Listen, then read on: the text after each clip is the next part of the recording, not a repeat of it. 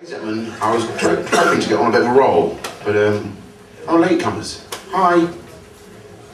Hi. Hi. Where the fuck have you been? A restaurant? We thought you'd be finished by now.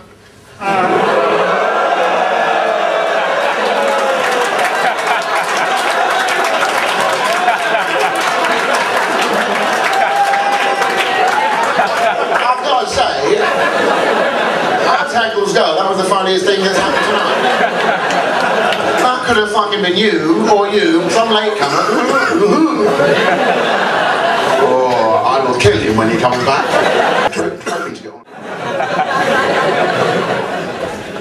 I think my favourite film is the French film And. I don't know if you've seen that. I think it was released here as E.T.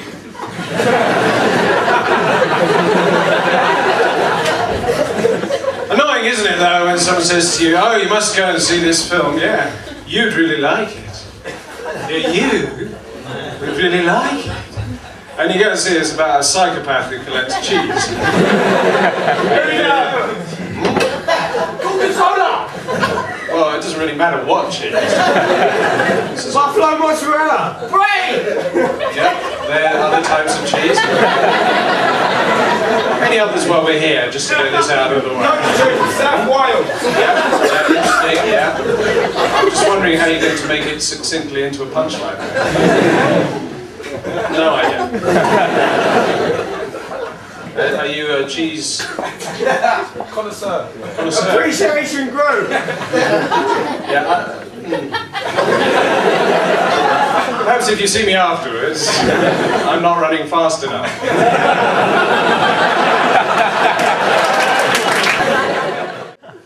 The worst job I ever had was forensic pathologist for the United Nations. I remember uncovering the mass grave of 1,000 snowmen. Fortunately, it turned out to be a field full of carrots.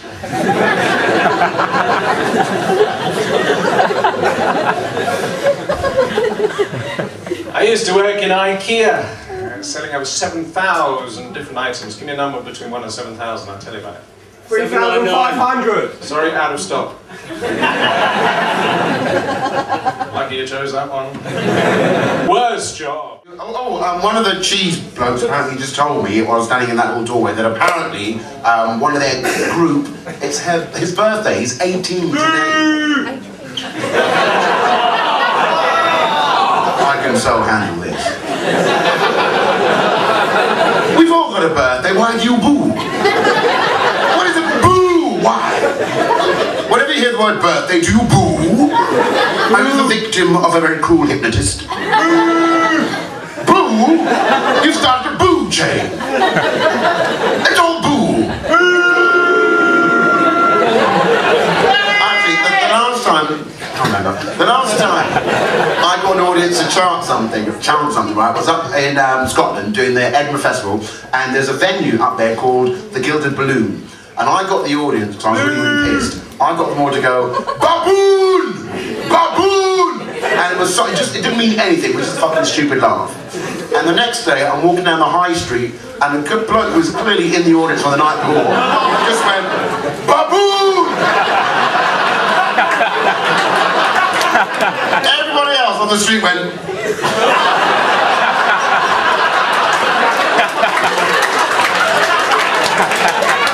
you can't say that!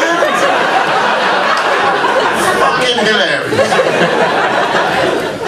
Although that doesn't give you a license to now go baboon when you see me walking down the street, although I don't live around here. The cheese bloke. Yeah, religious leaders of all different backgrounds talking on the radio and television going, I don't get it, man. The media is always on our case. We're merely about peace and love. For the most part, those books are about peace and love, until you get to the part in all of them where they teach you how to kill gay people.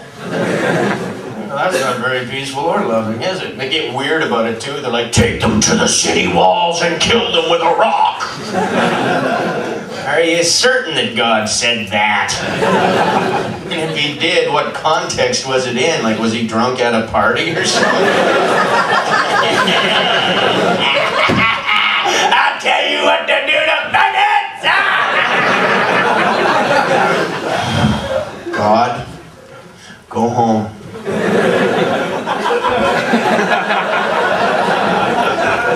You want me to go home? Put your fucking hand up. Want me to go home? Well, give him the keys back then, you homo!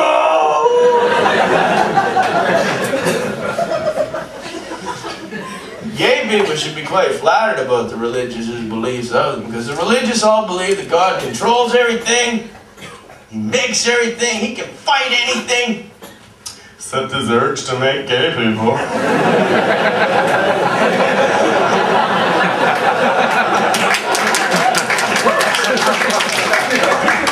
Is he sitting up in heaven going, why am I doing this?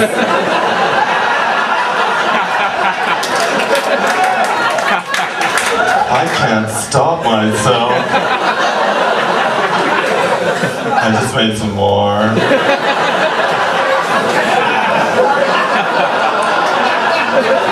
I am such a little bitch. I need to be punished.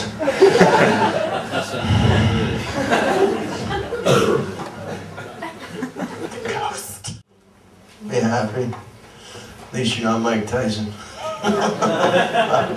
He's been having a tough go of it recently. Well, he's always had a bit of a tough time. You know, he grew up in Brownsville. I'm not being racist, that is actually where he's from. That's how you say it. Brownsville or Brownsville. That's not racist. Brownsville. Racist. He's not a great decision maker, old Iron Mike. It became very apparent when he got a tattoo on his face. No one's life's ever gotten better after a facial tattoo. Well, I was behind in the polls till I got this little puppy. I thought the voters would go for a guy with the Swedish chef tattooed to his forehead, and they did. If you're a boxer, why would you get a facial tattoo? Your job's already hard enough. Don't give the other guy something to aim at.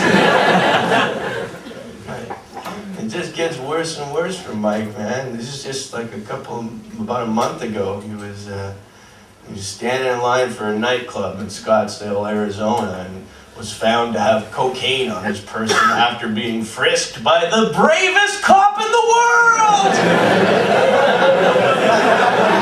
Who the fuck would frisk Mike Tyson? Like, how much are they paying cops in Arizona? And one of them's like, well, I was off duty having dinner with my wife, and I looked across the street and saw Mike Tyson high on cocaine. Well, my first instinct was, frisk him! I think we all know the ramifications of a man going into a nightclub on cocaine. Whoa, he might talk, dance, go home. Whoa!